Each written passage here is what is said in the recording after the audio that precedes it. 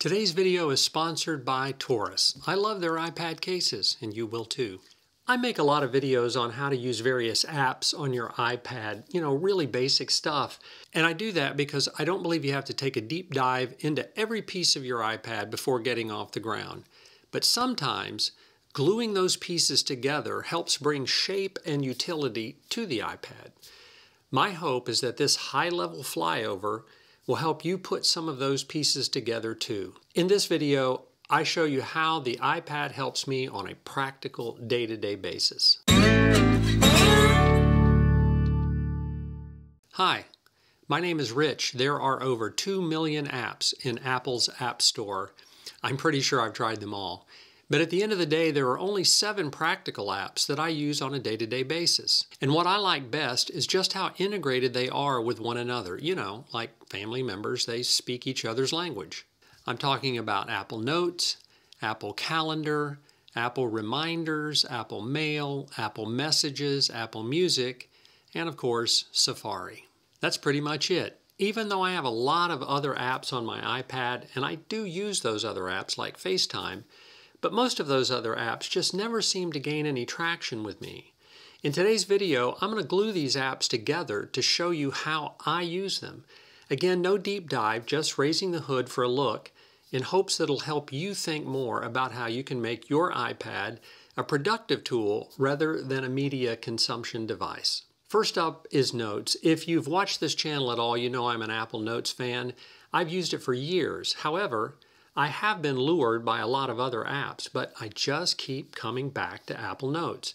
And I think it's because of its simplicity. It's got a flexible folder structure that I keep as minimal as possible. In the past, I've set up so many folders only to never look at them, or worse, forget that I even have them unless I dig around forever trying to find them. A few years ago, I adopted Tiago Forte's Para folder structure. It starts with just 4 folders. Para is an acronym for Projects, Areas, Resources, and Archive. Projects are defined as something that has, a beginning and an end, like a bathroom remodel. When the project is completed, it just gets moved to the Archive folder. The Areas folder is for things that have no end. I track my health here, as well as, auto maintenance, home maintenance, insurance, retirement info, and, other such things. It's a place that covers areas of my life that are ongoing. And if it turns out that one of these areas does have an end, I just drag it to the Archives folder. In the Resources folder, I keep, resources. Things like manuals, insurance policies, legal documents like deeds and wills, anything that might be a resource that I would need to review from time to time. And lastly is Archives, which is a repository for things I don't necessarily need at the moment, or maybe even ever, but I'm just not ready to get rid of them. Mostly completed projects and the like live here. You get the idea. Apple Notes has so many helpful formatting options too. You can have tables and checklists and collapsible sections and more. And you can't leave out Quick Notes. I use Quick Notes like sticky notes, an incredibly ingenious way to jot down things you probably don't need over the long haul. And when I'm finished with a Quick Note, I just delete it. At the end of the day, the Para system just makes sense to me. I've tried a lot of other systems, but they always become a Frankenstein of a mess.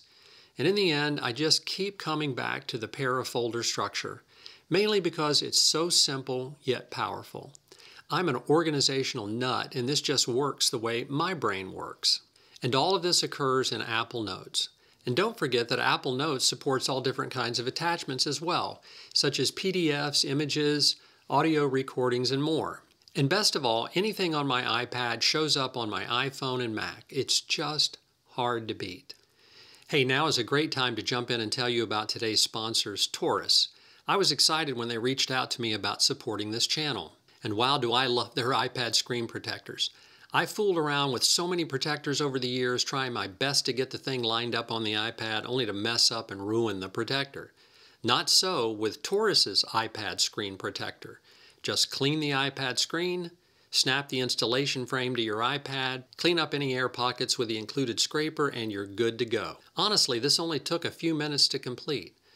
But not only do you need a screen protector, you need an iPad case. Torras is the original iPad stand case maker with the built-in dual kickstands. While you can use the kickstands, any way you want, the shorter kickstand is just made for writing. It places the iPad at the correct angle to best use your Apple Pencil. In fact, I use Apple's Quick Notes like sticky notes, and with my iPad in the Torras case beside me at my desk, I can pop the pencil out and jot down a note faster than using paper. Really, really handy. And what's so great about these kickstands is their infinite range of adjustability.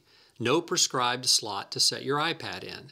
The sturdy kickstands can be finely adjusted to suit your viewing needs, not only in the horizontal position, but also in the vertical position. And this stand is rock solid. There's no give to it when you set it up. There's complete confidence that your iPad is safe and secure. Once you hold this case in your hands, you'll know what I mean. But despite it being so solid, Torras struck a great balance between the case being lightweight and the security it provides for your iPad. And they hit that balance perfectly. And if you have an Apple Pencil like me, you know how easy it is to knock the pencil loose from the iPad. This case clearly solves that problem with a built-in pencil holder. Your stylus fits perfectly inside the slot, snaps to the top of the iPad, and charges. A perfect design for popping your iPad into your bag and going.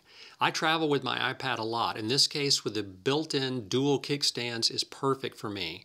And my guess is it'll be perfect for you.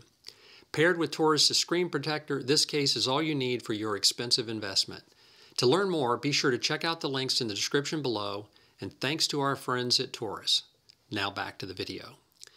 Next up is Apple's Calendar app. There are a lot of calendar apps on the market, and many of them are frankly better than the Apple Calendar. But they're only a little bit better, not by a mile, and since Apple's Calendar is free, I just use it. I can use it as a standalone calendar, or I can connect it to any of my Google Calendar accounts, including my work calendar.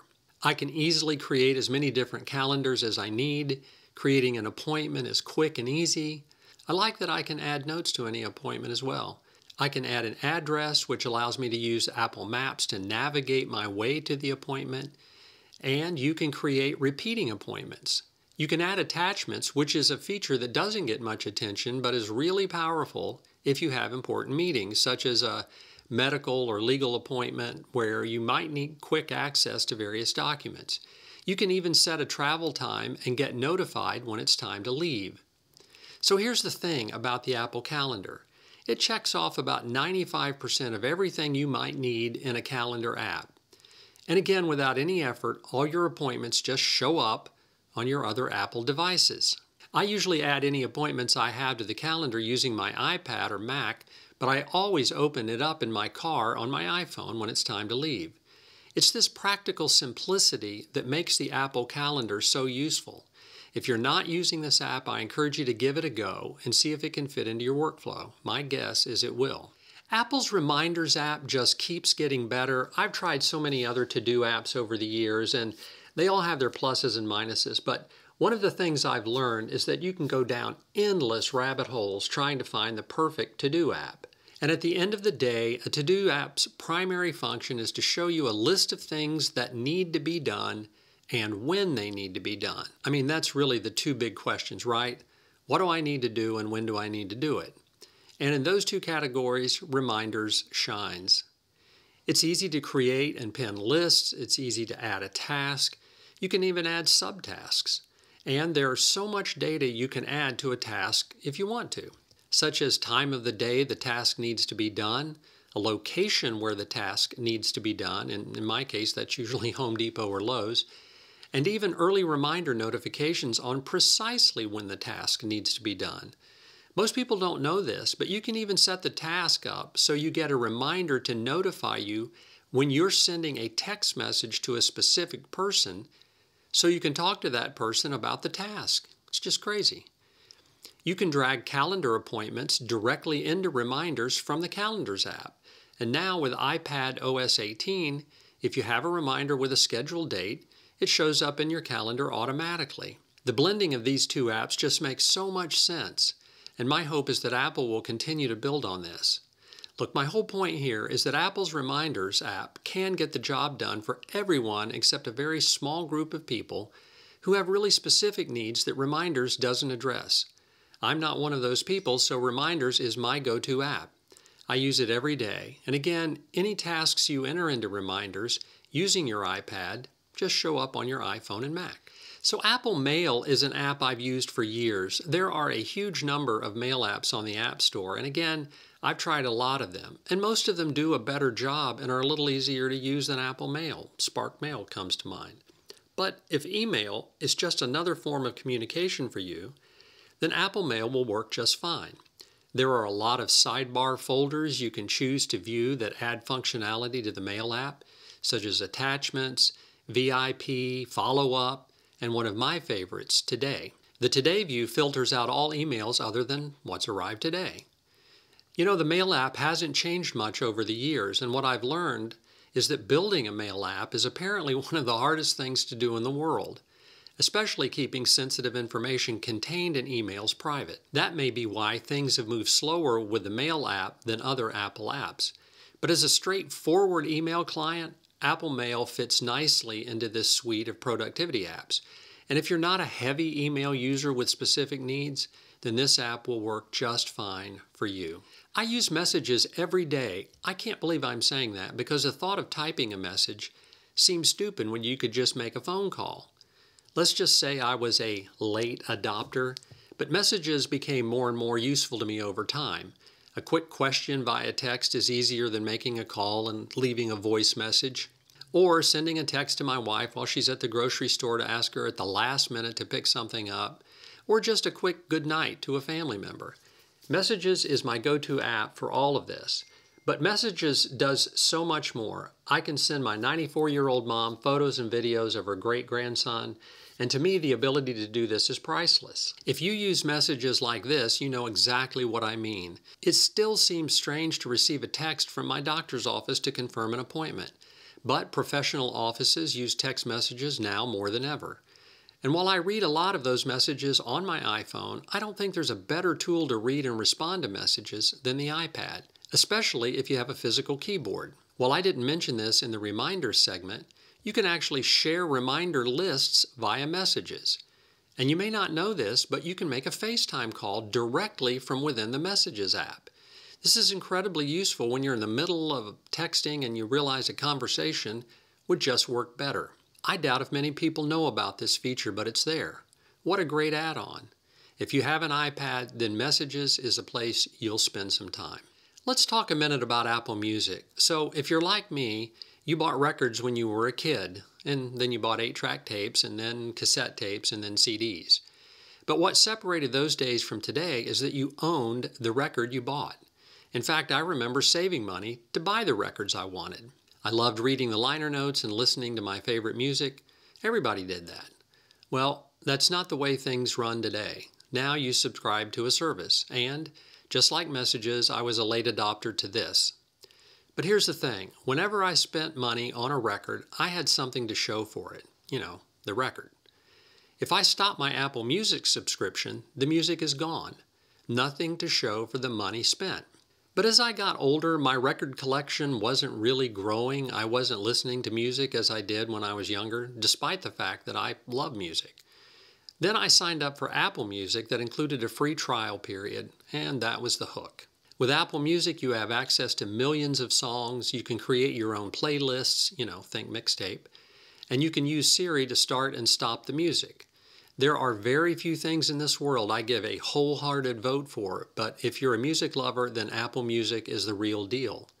What struck me the most was listening to songs I've not heard in decades, and from artists whose songs I liked back in the day but only heard on the radio. Now they're just a Siri request away. I'm a big walker, 6 miles a day, and I love listening to music on my AirPods from my Apple Watch when I set out on my morning trek. I've got my iPad paired to 2 HomePod minis, and listening to music with fantastic fidelity is a daily activity. I've even created a few shortcuts that just automatically play my favorite genre of music. And yes, I'll just put it out there. I listen to disco every once in a while. Don't judge me. Here's the thing. You can't go wrong with Apple Music. My last go-to app is Safari. I use it to surf the web, do research, check on my YouTube channel, and so many other things. There are so many great features in this app. You can have different profiles with different tabs. You can view web pages in reader mode. And with iPad OS 18, you can hide annoying elements with just a click or two. You can bookmark pages, add websites to a reading list, as well as view websites in Apple Private mode. But what sets this browser apart to me is its deep integration with Apple's ecosystem. For example, you can have a bunch of tabs open in Safari on a different Apple device, such as a Mac, and they'll show up on your iPad in the iCloud tab section. How handy is that? And not only that, any messages you've received containing a website link will show up in the Shared With You section of Safari. There's just so many small features like this that sets the Safari browser apart.